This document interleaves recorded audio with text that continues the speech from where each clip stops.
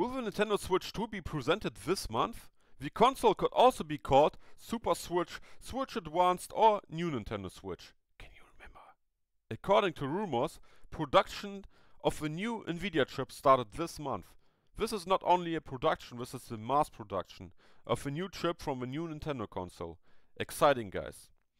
The console should achieve the performance of the PS4, and that would actually be possible thanks to DLSS 2. DLSS 2 is such a great software. Thank you, Nvidia. Thank you for higher frame times. Yeah, do you remember Uncharted 4 or The Last of Us Part 2? This could be possible on the next Nintendo console. So, what do you think of the rumors? Will we get our first impressions in September, or perhaps not until October or early next year? Write your opinion in the comments.